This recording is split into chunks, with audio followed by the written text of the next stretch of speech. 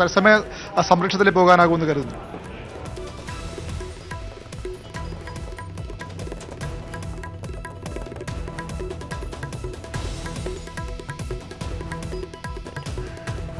അരുണാണ് ഇപ്പോൾ വിവരങ്ങൾ നൽകിയത്. പ്രതിപക്ഷ നേതാക്കൾ ഇപ്പോൾ അടിയന്തര പ്രമേയത്തിന് അവതരണാനുമതി നിഷേധിച്ചതിൽ പ്രതിഷേധിച്ച് ഇപ്പോൾ വാക്കൌട്ട് നടത്തി ഇറങ്ങിപ്പോന്നതിന് ശേഷം ഇപ്പോൾ മീഡിയ റൂമിൽ എത്തിയിരിക്കുകയാണ്. വടകരയിലെ സ്വതന്ത്ര സ്ഥാനാർത്ഥി CPM-ൽ നിന്ന് വിട്ടുപോകുന്ന അവിടെ സ്വതന്ത്ര സ്ഥാനാർത്ഥിയായി മത്സരിച്ച COT നസീറിനെ നേരെ ഉണ്ടായ വധശ്രമത്തിലാണ് ഇന്ന് പ്രതിപക്ഷം അടിയന്തര പ്രമേയം കൊണ്ടുവന്നത്. അത് ഒറ്റപ്പെട്ട സംഭവം എന്ന നിലയിലാണ് മുഖ്യമന്ത്രി വിശദീകരിച്ചത്. അതിനെക്കുറിച്ചാണ് ഇപ്പോൾ പ്രതിപക്ഷ നേതാക്കൾ സംസാരിക്കുന്നത്.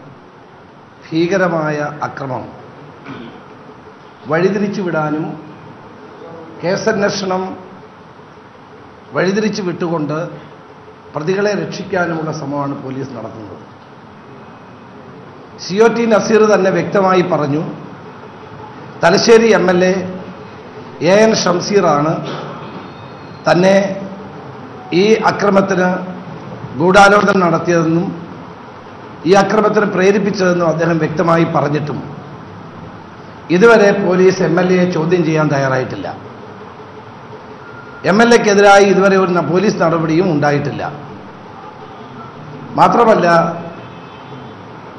പ്രതികളെ സംരക്ഷിക്കാനുള്ള ബോധപൂർവമായ നീക്കം നടത്തുകയാണ്. ഇവിടെ കേരളത്തിൽ രാഷ്ട്രീയ കൊലപാതകങ്ങൾ അനുദിനം വർദ്ധിച്ചു വരുന്ന ഒരു കാലഘട്ടമാണ് നമ്മൾ കാണുന്നത്. ഈ ഗവൺമെന്റ് വന്ന ശേഷം 31 രാഷ്ട്രീയ കൊലപാതകങ്ങൾ ഉണ്ടായി. ലോക്കപ്പ് മരണങ്ങൾ അനുദിനം വർദ്ധിച്ചുകൊണ്ടിരിക്കുന്നു. പാവപ്പെട്ടവർക്ക് പോലീസ് സ്റ്റേഷനിൽ നീതി കിട്ടാത്ത അവസ്ഥയാണ്. പാർട്ടിക്കാരല്ലാത്ത ആർക്കും പോലീസ് സ്റ്റേഷനിൽ ചെന്നാൽ നീതി കിട്ടാത്ത അവസ്ഥ.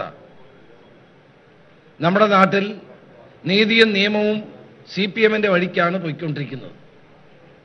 അതിൻ്റെ ഏറ്റവും നല്ല ഉദാഹരണമാണ് COT നസീറിന്റെ കാര്യത്തിൽ ഉണ്ടായിരിക്കുന്നത്. അയാൾ ആവർത്തിച്ച് പോലീസിന് മൊഴി കൊടുത്തിട്ടും MLA ഷംസീറിനെ ചോദ്യം ചെയ്യാനോ അദ്ദേഹത്തിന് പങ്കിനെ പറ്റി അന്വേഷിക്കാനോ ഇതുവരെ തയ്യാറായിട്ടില്ല. പാർട്ടി അന്വേഷിക്കുമെന്നാണ് പറയുന്നത്. പാർട്ടി 2 പേരെ ചുമതലപ്പെടുത്തിയെന്ന് പറഞ്ഞു. അവരാരൊക്കെയാണ് എന്ന് അന്വേഷിച്ചാലാണ് എന്നെ ഏറ്റവും രസകരമായ വസ്തുത.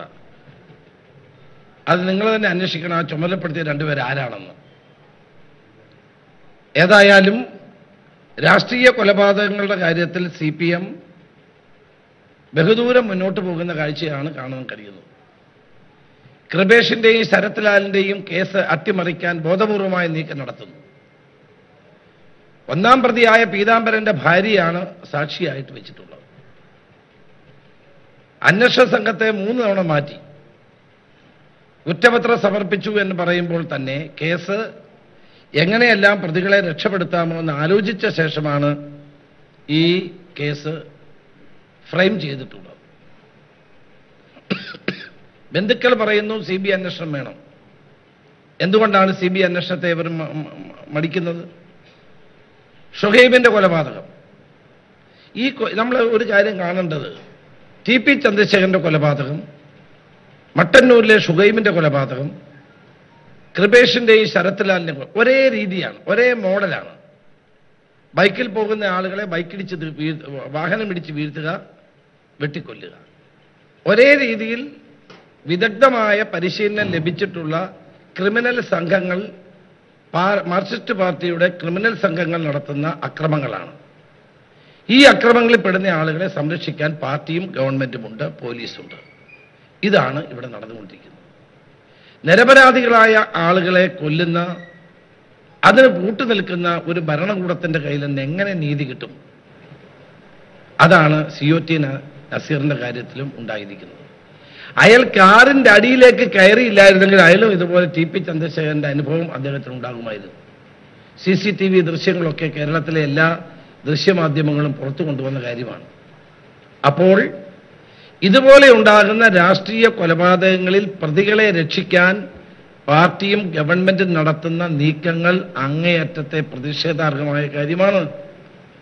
എന്നിട്ട് മുഖ്യമന്ത്രി പറയുന്നു ഇവിടെ എല്ലാം ശാന്തമാണ്, ഇവിടെ ഒരു കുഴപ്പവുമില്ല, കൊലപാതകങ്ങൾ ഉണ്ടായില്ലല്ലോ എന്ന് അദ്ദേഹം ആശ്വസിക്കുകയാണ്. കൊലപാതകം നടത്തുന്ന ആളുകൾ അത് വേണ്ടാന്ന് വെച്ചു എന്നുള്ളത് കൊണ്ടാണ് ഇവിടെ കൊലപാതകം ഉണ്ടാവാത്തത്. RSSും BJPയും ഒരു ഭാഗത്തും CPM മറുഭാഗത്തും കേരളത്തിൽ പ്രത്യേകിച്ച് മലബാറിൽ കൊലപാതകങ്ങൾ വ്യാപകമാക്കുന്നു. അതാണ് നമ്മൾ കണ്ടത്. തെരഞ്ഞെടുപ്പ് ആയതുകൊണ്ട് അവരൊന്ന് തൽക്കാലം മാറ്റി വെച്ചിട്ടുണ്ടെന്ന് മാത്രമേ ഉള്ളൂ. മലബാർ മേഖലയിൽ നടക്കുന്ന ബോംബ് നിർമ്മാണങ്ങളെ എന്തുകൊണ്ട് ഗവൺമെന്റ് തടയുന്നില്ല? ബോംബ് നിർമ്മാണങ്ങൾ നടത്തുന്ന ഏരിയയിൽ എന്തുകൊണ്ട് പരിശോധന നടക്കുന്നില്ല? ഞാനൊരു ഉദാഹരണം പറഞ്ഞു. കല്യാശ്ശേരി പഞ്ചായത്തിലെ 19 നമ്പർ ബൂത്തിൽ ഷാർലറ്റിനുണ്ടായ അനുഭവം. അവരുടെ വോട്ട് ആരോ ചെയ്തു. അവര് പരാതി കൊടുത്തു. റീപോളിംഗ് ഉണ്ടായപ്പോൾ അവർക്ക് അവരുടെ വോട്ട് ചെയ്യാൻ അവസരം കിട്ടി. അവരുടെ വീടിന് ബോംബെറിഞ്ഞു. അവിടുത്തെ ബൂത്ത് ഏജന്റ് പത്മനാഭന്റെ വീടിന് ബോംബെറിഞ്ഞു. അവരുടെ വീടിന് തൊട്ടടുത്ത വഴിയിൽ ബോംബെറിഞ്ഞു. ഇതാണോ കേരളത്തിൽ ഈ ഗവൺമെന്റിന്റെ കാലത്ത് നടക്കുന്ന പൗരാവകാശം സംരക്ഷണം? അപ്പൊ ജനാധിപത്യ അവകാശങ്ങൾ പോലും നിറവേറ്റാൻ കഴിയാത്ത അവസ്ഥാവിശേഷം കേരളത്തിൽ സംജാതമാണ്. ഞങ്ങൾ ഗൗരവതരമായൊരു കാര്യം ഉന്നയിച്ചു. കേരളത്തിന്റെ മുഖ്യമന്ത്രിക്കെതിരെ പോസ്റ്റ് ഇട്ടാൽ പുറത്താക്കും. എന്നാൽ പ്രതിപക്ഷത്തുള്ള ആർക്കെതിരെ എന്ത് ആക്ഷേപം പറഞ്ഞാലും ഒരു നടപടിയില്ല. മഹാനായ CH മുഹമ്മദ് സാഹിബിനെയും അദ്ദേഹത്തിന്റെ വൈഫിനെയും അപമാനിക്കത്തക്ക പോസ്റ്റ് ഇട്ട് പരാതി കൊടുത്തു MK മുനീർ. ഒരു നടപടി ഉണ്ടായിട്ടില്ല. മുഖ്യമന്ത്രിക്കെതിരെ പോസ്റ്റ് ഇട്ട 149 ആളുകളെ സർവീസിൽ നിന്ന് പുറത്താക്കി. പിന്നെ യോഗി ആദിത്യനാഥും പ്രതിപക്ഷ നേതാവ് രമേശ് ചെന്നിത്തലയും മറ്റ് പ്രതിപക്ഷ നേതാക്കളുമാണ്, ഘടകകക്ഷി നേതാക്കളുമാണ്